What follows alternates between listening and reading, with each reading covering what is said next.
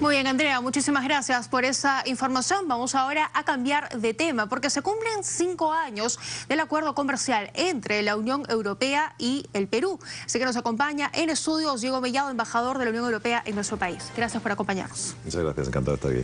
Bueno, en primer lugar, ¿cuál es el balance de estos 5 años de acuerdos comerciales? ¿Cuál es su apreciación frente a ello? ¿Ha sido beneficioso para nuestro país, para la Unión Europea?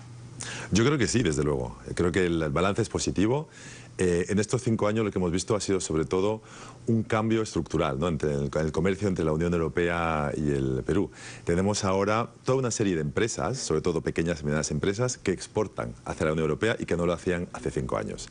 Y sobre todo tenemos una mayor diversificación del comercio, ¿no? Entre la Unión Europea y el Perú. Por lo tanto, ha sido 5 años positivos, creo. Bueno, y ese acuerdo justamente habla de convertir a nuestro país en exportador, y es algo que usted también mencionaba. Y gratamente me da gusto poder comentar también que han sido los superalimentos, ¿no? Productos como la quinoa, la palta, productos reforzados, ricos en nuestro país, que han logrado ingresar al mercado europeo. Efectivamente, por ejemplo, la quinoa es un producto que apenas se comercializaba hace unos años en Europa.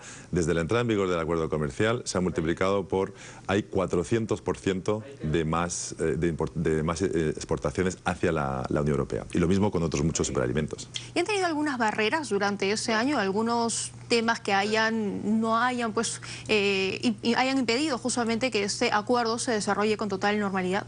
Bueno, de manera global el balance es positivo, o sea que las mercancías pueden fluir y yo creo que el acuerdo funciona bien. Siempre hay temas técnicos, de hecho tenemos una discusión cada año, ¿no? Tenemos un comité, se llama un comité de comercio, que se reúne para analizar cuáles son las barreras técnicas que existen todavía, y siempre hay discusiones, pues, por ejemplo, sobre reconocimiento de certificados, ¿no? El tema de estándares técnicos, también a veces el tema de las denominaciones de origen geográfico, ¿no? Toda una serie de temas donde tanto la Unión Europea como el Perú tienen intereses particulares y nosotros siempre intentamos limar asperezas, ¿no? Para que siga funcionando el comercio. Claro, bueno, la informalidad aquí en nuestro país se traduce en varios puntos, en la informalidad laboral también, ¿no? Tenemos 7 de cada 10 trabajadores que trabajan y viven de la informalidad. ¿Esa es una barrera también para ello? Bueno, la informalidad, desde luego, es algo que afecta en general al clima de las inversiones, pero yo creo que algo importante, algo interesante, es que a través del acuerdo comercial y de las nuevas oportunidades de negocios que se han generado, ha habido industrias que han creado empleo y más empleo formal, en realidad, ¿no? Aquellas industrias que exportan a la Unión Europea, aquellos nuevos exportadores, en realidad han tenido que crear empleo formal porque es necesario, ¿no? Es fundamental para poder exportar hacia la Unión Europea. O sea que hemos tenido incluso un impacto positivo, ¿no? En este área, aunque queda mucho por hacer, por supuesto. Sí, por supuesto. Embajador Mellado, dígame, y respecto a lo que sucede actualmente en nuestro país, que se ha visto duramente afectado en nuestra política por casos de corrupción, entre ellos el caso Lavallato, ¿esto afecta en algo los acuerdos comerciales? Bueno, una vez más, aquí estamos hablando del ambiente general de los negocios, de la manera en la que las empresas extranjeras pueden venir, ¿no? Y hacer negocios, y por supuesto eso crea un ambiente en el que las empresas tienen que plantearse cuál es la situación, ¿no? O sea, que la corrupción afecta la imagen, como nos ven. Afecta la imagen, afecta también la manera en la que las empresas pueden insertarse en el mercado del Perú. Pero bueno, a pesar de todo, ha habido, como decía, una evolución positiva, ¿no? O sea, todavía es posible hacer negocios aquí en el Perú, y de hecho la inversión europea sigue siendo la inversión más importante que hay en el Perú, ¿no? En términos de inversión extranjera. Se ha visto beneficiados también, ahí ha mejorado la exportación de productos peruanos hacia la Unión Europea más que la importación.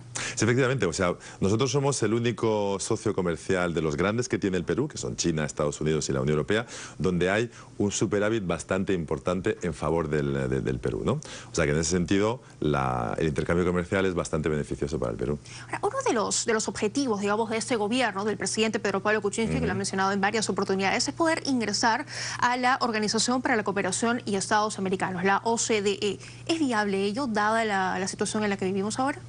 Bueno, el ingreso en la OCDE es un muy largo proceso, ¿no? Hay otros países que han tardado muchísimos años. Colombia, por ejemplo, está todavía en proceso de negociación. Recibió la invitación hace unos años. Por lo tanto, el proceso será largo. Nosotros como Unión Europea estamos ayudando al Perú, estamos asesorando. Hace escasas semanas hemos firmado un acuerdo de 900.000 euros con la OCDE, precisamente desde París, para que vengan aquí a asesorar directamente a las autoridades peruanas, ¿no? Por lo tanto, estamos ayudando en ese proceso y tardará desde luego bastante tiempo. Ahora, El gobierno peruano, hablando un poco también justamente de lo que sucede en nuestro país, de lo que puede afectar la coyuntura y todo ello, y temas que tienen que ver con política y con diplomacia, nuestro gobierno, en respaldo con el Grupo de Lima, han decidido declarar como no bienvenido al presidente de Venezuela, Nicolás Maduro. ¿Cuál es la postura de la Unión Europea frente a ello?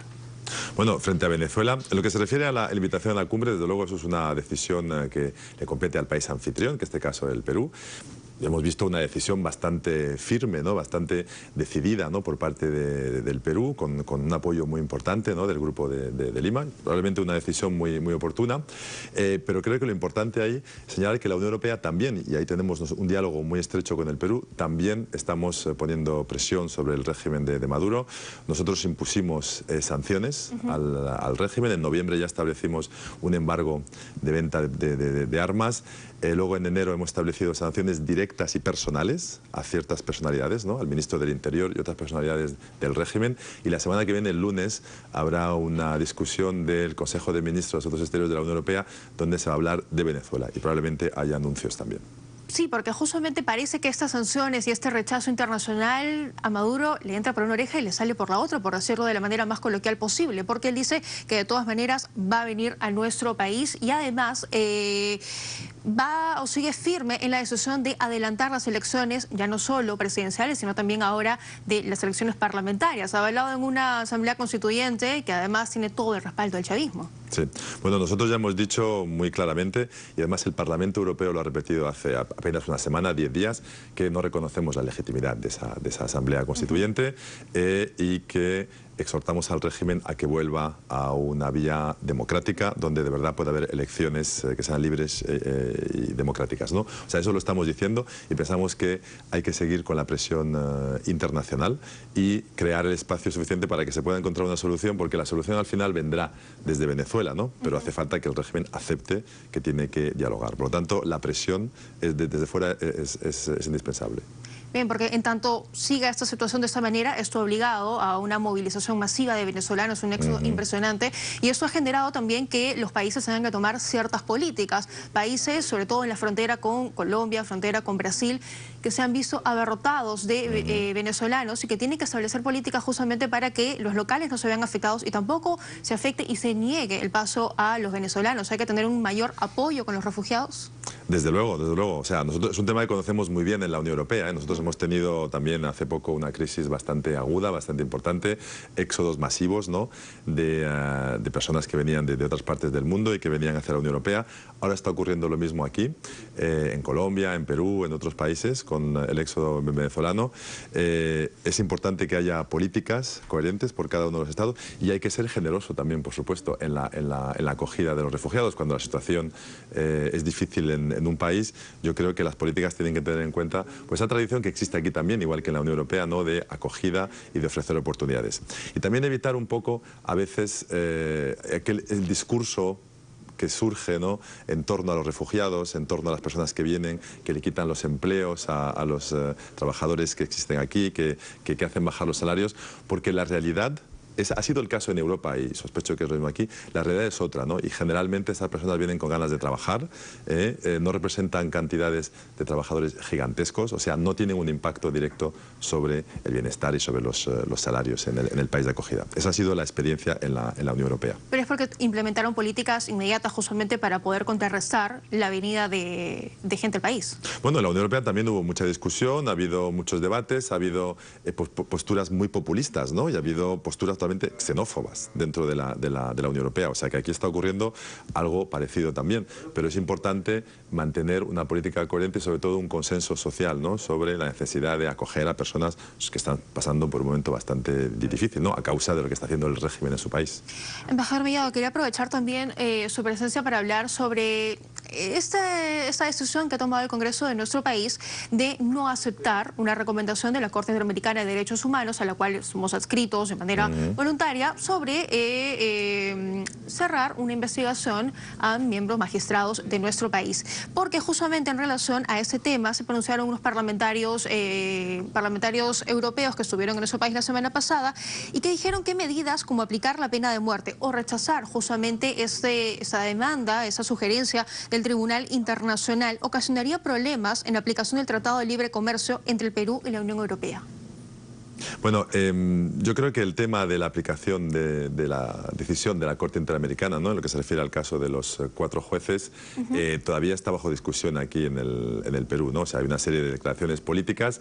Yo desde luego no entro a discutir sobre esas declaraciones políticas, pero lo que se discutió la semana pasada, y creo que es el aspecto más importante, es que independientemente de lo que se diga a nivel político en un país, yo creo que un país como el Perú es un país que hasta ahora se ha demostrado extremadamente respetuoso, ¿no? Incluso ha estado en la punta, ¿no?, del respeto del sistema interamericano de derechos humanos. Las sentencias se han aplicado en este país y gracias precisamente a la labor del Perú ha podido avanzar el sistema interamericano de derechos humanos. Por lo tanto, es algo muy importante, no solo para el Perú, sino para toda la región, y para la Unión Europea también lo es, porque nosotros tenemos un sistema europeo también de protección de derechos humanos y nosotros defendemos el sistema internacional de protección de los derechos humanos. Por lo tanto, entendemos que las sentencias de estos tribunales, por supuesto, deben de ser respetadas, sobre todo porque los países han decidido, como es el caso del Perú, ellos mismos someterse a esa jurisdicción. Correcto, correcto.